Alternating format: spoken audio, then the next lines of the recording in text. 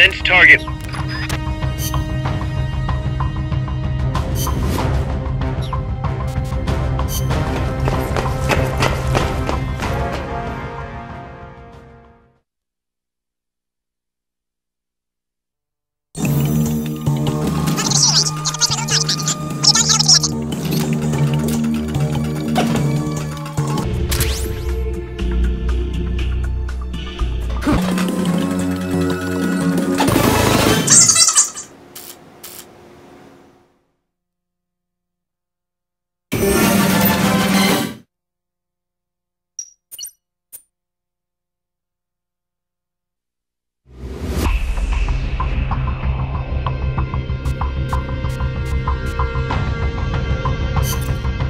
Commencing training mission. Missions like this are key to building up your basic skills. Be careful out there.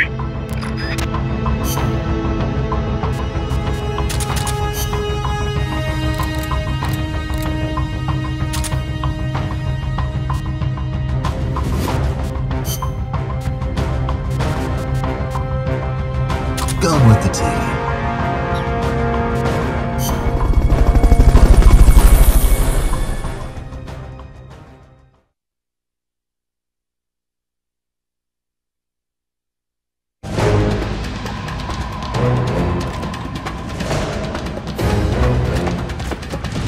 Hit the targets as fast and as accurately as you can.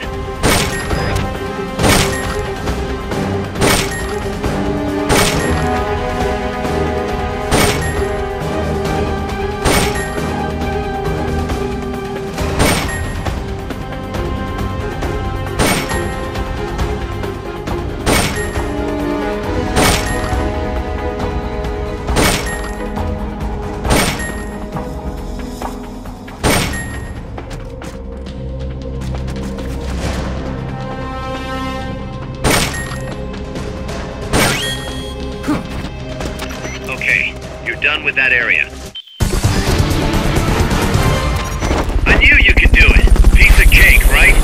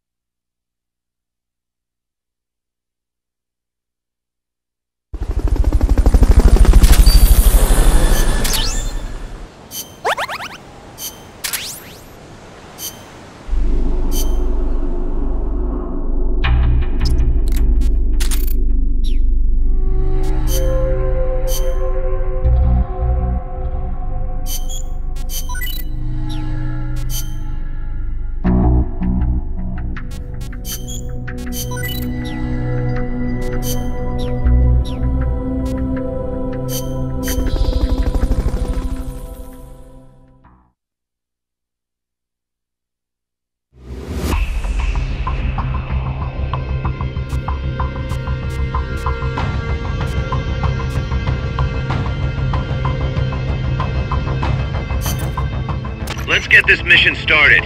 Complete the mission and proceed to the Fulton recovery point so we can get you back alive and well. Good luck out there.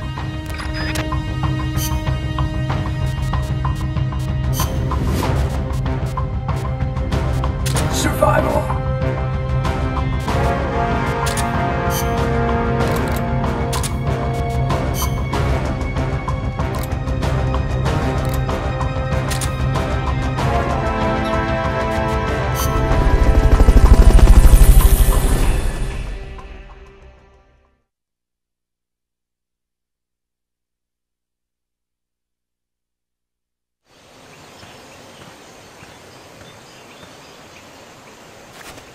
Destroy all enemy supplies with your C4.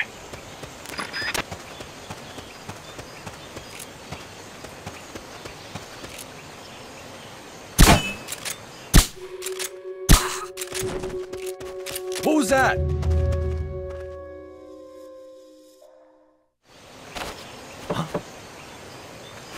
was that noise?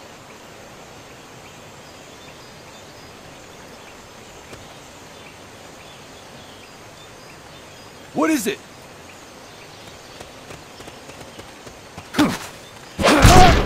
Freeze.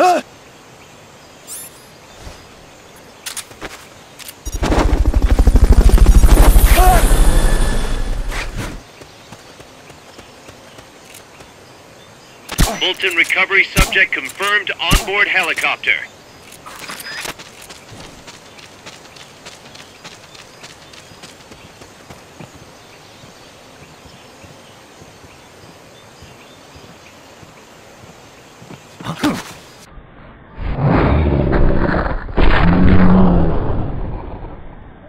Freeze.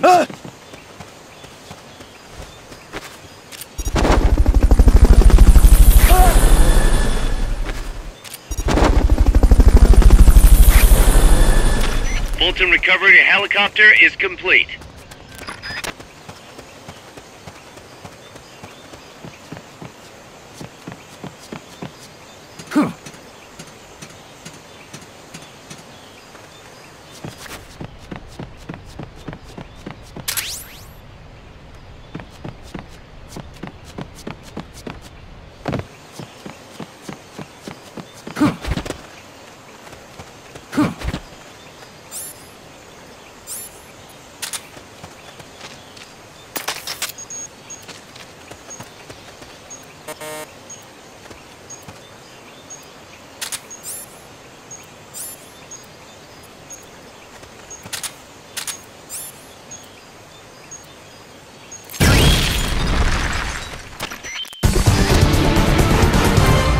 Mission complete.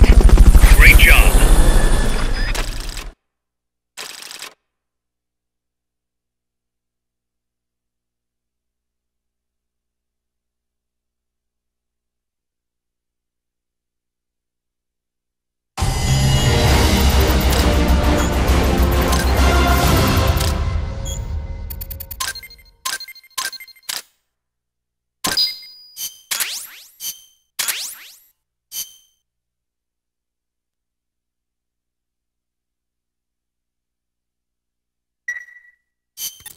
I got a report in from the R&D team. They finished plans for a new Hex-type plant, and today they're gonna start construction on the first block.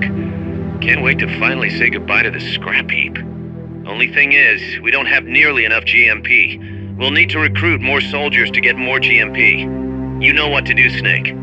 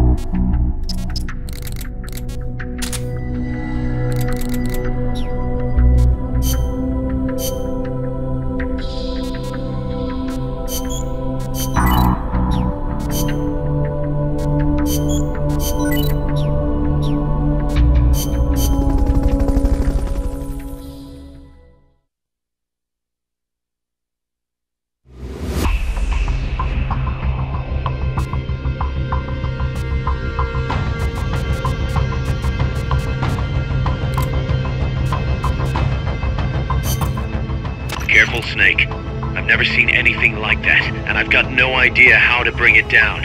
Maybe the scientist knows. However you do it, take that thing out.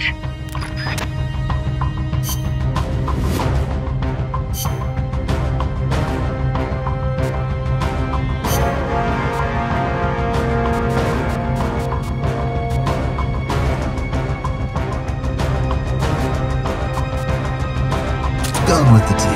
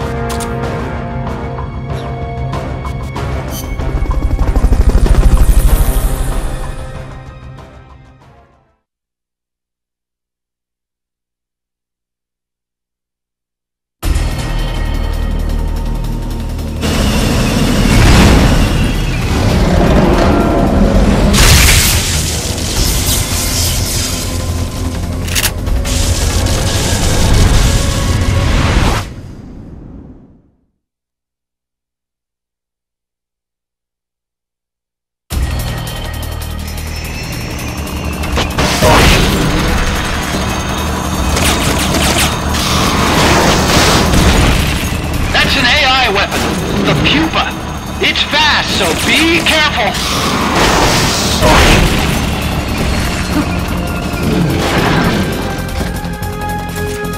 Engaging shock. Destroy the treads on the left and right to stop it from doing its punches!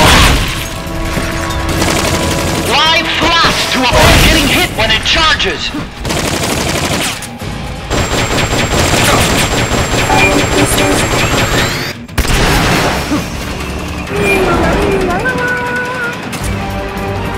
There will be some warning signs when it's coming out!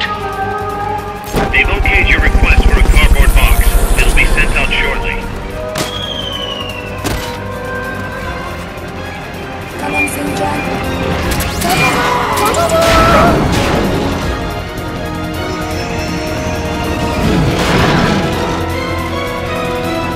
Engaging shock units.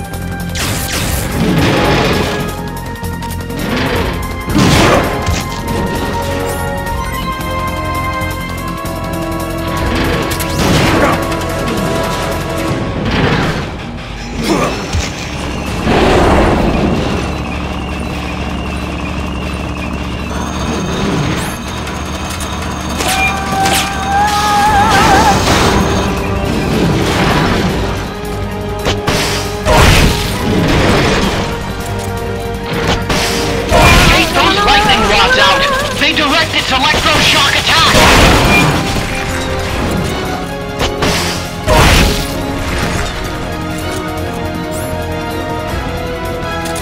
They've okayed the request for supporting fire.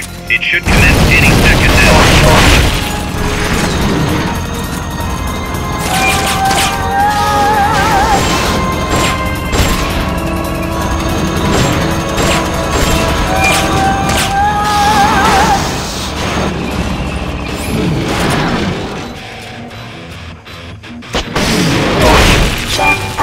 Maximum. Engaging shock unit. They've okayed the request for support. They're sending out a cardboard box as we speak.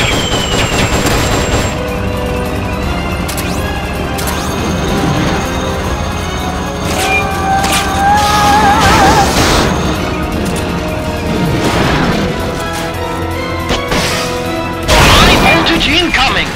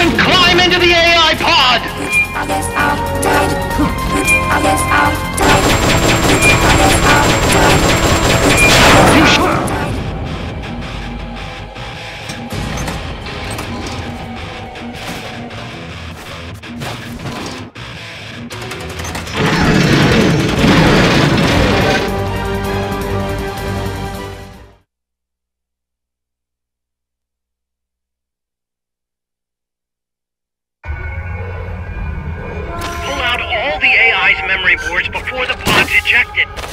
The black memory boards are locked. Go after the boards with icons over them.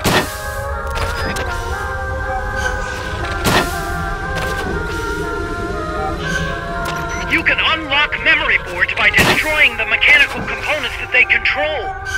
Any boards you remove can be used to build our own AI weapon.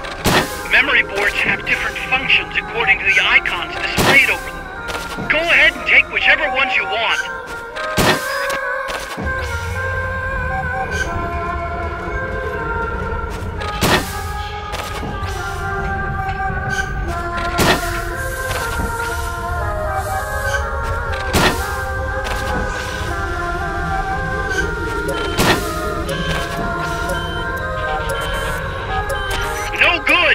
That one's broken!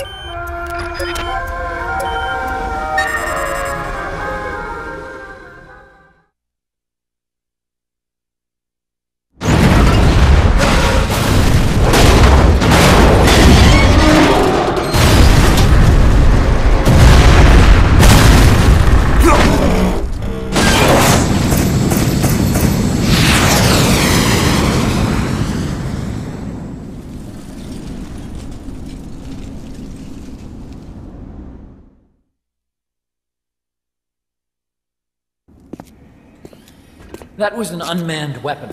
A prototype. I made it myself. Who are you? I work here. Well, used to, anyway. Name's Huey.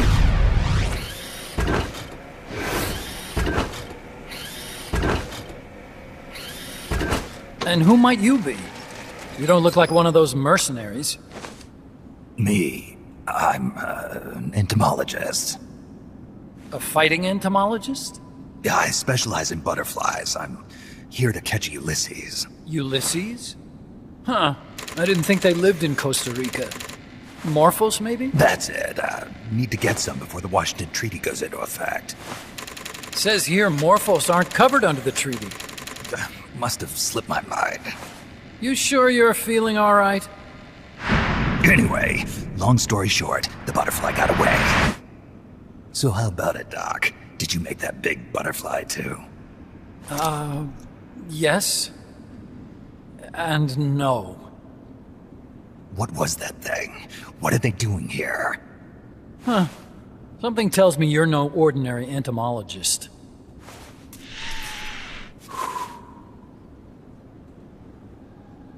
The nukes were loaded on that machine. The project's entering its final phase. Project? That's right. The thermonuclear warheads they brought in, the bases scattered throughout Costa Rica, the mercenaries, the AI weapons, the research we were conducting here. It's all for this. We used this facility to develop unmanned weapons.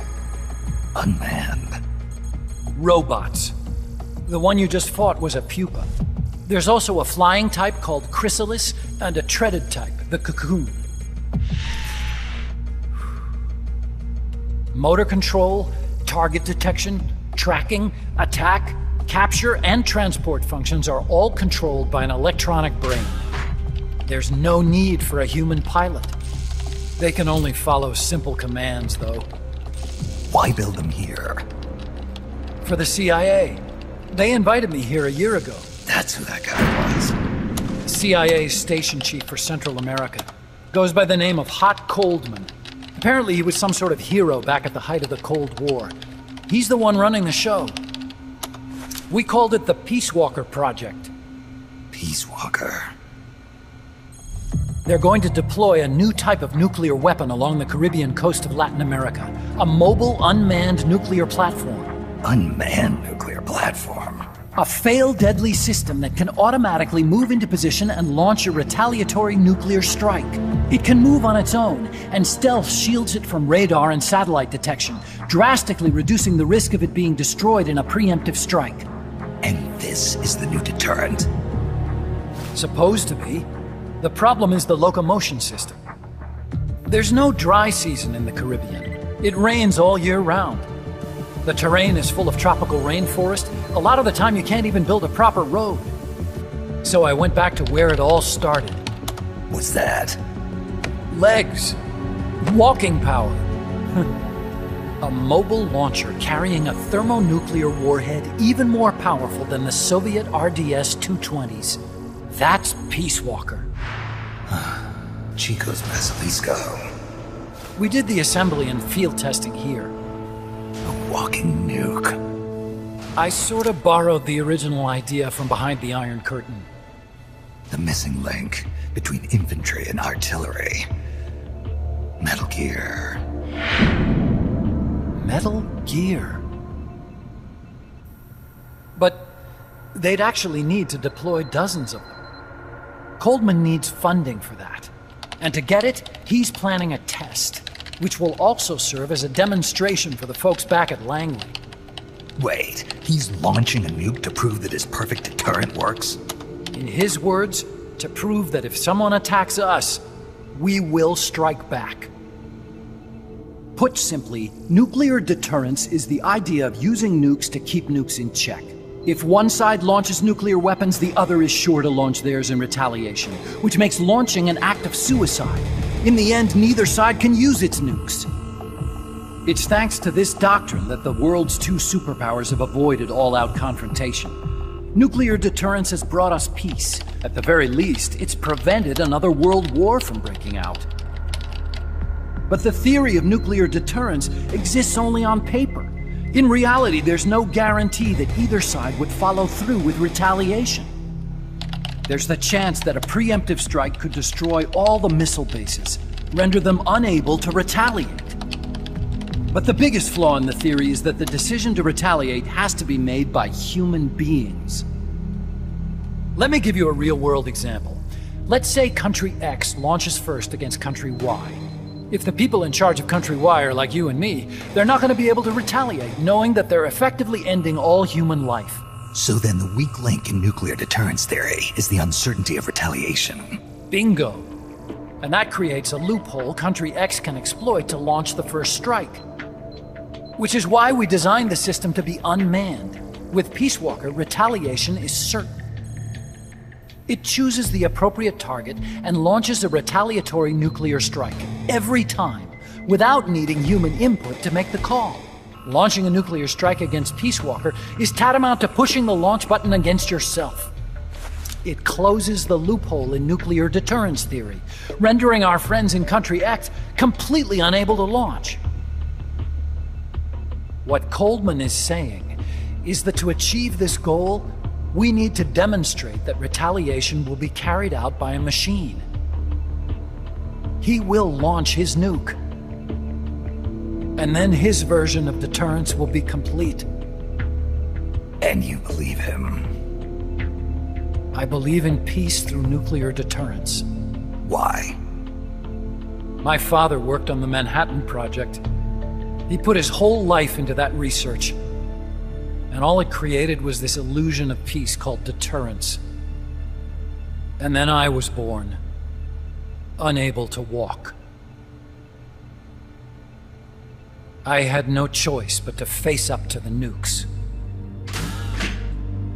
But if they do end up launching, it'll all have been for nothing. They've got to be stopped. Where'd they take the warheads? To a base near the border. The final test is 5 days from now. Where's the base? You're gonna stop them? It's kind of a hike. And besides, there's a surefire way to halt the project. You see, Peace Walker isn't quite finished yet. What do you mean? It's missing one last critical structural component. The AI. Its brain. The reptile pod, the electronic brain I was working on, can only follow commands like, go there, attack that. I guess you could compare it to the human cerebellum. But for nuclear deterrence to work, it must function in place of a human decision maker. It needs something to analyze the huge volumes of data coming in and select an appropriate target for retaliation. Hence, it needs the high-level decision-making ability of a cerebrum. A mechanical cerebrum. The hardware configuration is modeled on the human brain, similar to the pod I worked on, but its role is completely different. Where's it being made? A research lab to the north. An AI expert named Dr. Strangelove is developing it. Very hush-hush. Dr. Strangelove. Strangelove was recruited from the States, too. In the field of AI, there's no one better, that's for sure. But man, what a basket case. She hates everybody. Go to the lab and destroy Peace Walker's cerebrum. I'm pretty sure they haven't finished the final calibrations yet. I'll lend you my ID card. It'll get you through security at the lab. Oh, and one more thing. What's this? A letter of recommendation? Yeah, it's from me to Dr. Strangelove. Don't read it, okay?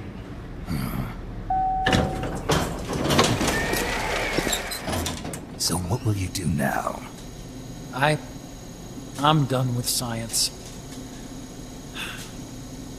At this rate, I'm probably already halfway to hell anyway. Not so fast. Why not join us? Our place is outer heaven. You'd fit right in. Outer heaven? Yeah. I'm probably better suited to something like that than this paradise. Good. You get a free balloon trip for signing up. Enjoy it. You'll feel like a butterfly. You're an agent, right? Who do you work for? Me. I was a Cold War tool, same as you. Now I'm not so useful anymore, so they cut me loose. I don't answer to anyone. Call me Snake. Snake? That name seems familiar somehow. That's probably just deja vu. You see that there? Beyond the cloud forest? See those ruins? Yeah. That's where you'll find Dr. Strangelove's lab.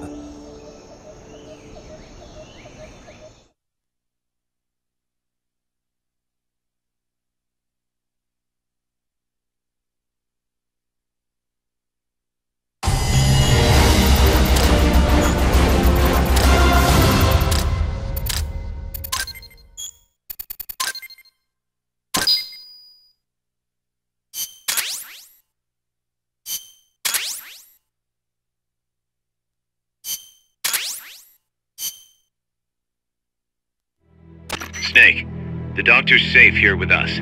Huey, how are you feeling? Never better. This is quite the pad you've got here, boss. I'm impressed. Call me Snake. Whatever you say. Like it or not, everyone here calls you boss. By the way, if you're at all interested in improving your tech, by all means assign me to the R&D section. I'm pretty sure I'll be of some use. Once we have the necessary materials and blueprints, we can start work on that bipedal mech. I appreciate that, but are you sure you're okay with having your work used for war? I'll be using it to keep past mistakes in check. If I can help thwart the Peace Walker project, I'm happy to do it. Deterrence theory, Huey style, huh? Anyway, if you need any intel on the enemy's weapons or electronic brains, contact me. I've been given my own frequency. Sounds good to me, Doc. I'll do that. Good. Whatever the means, you must put a stop to their plans.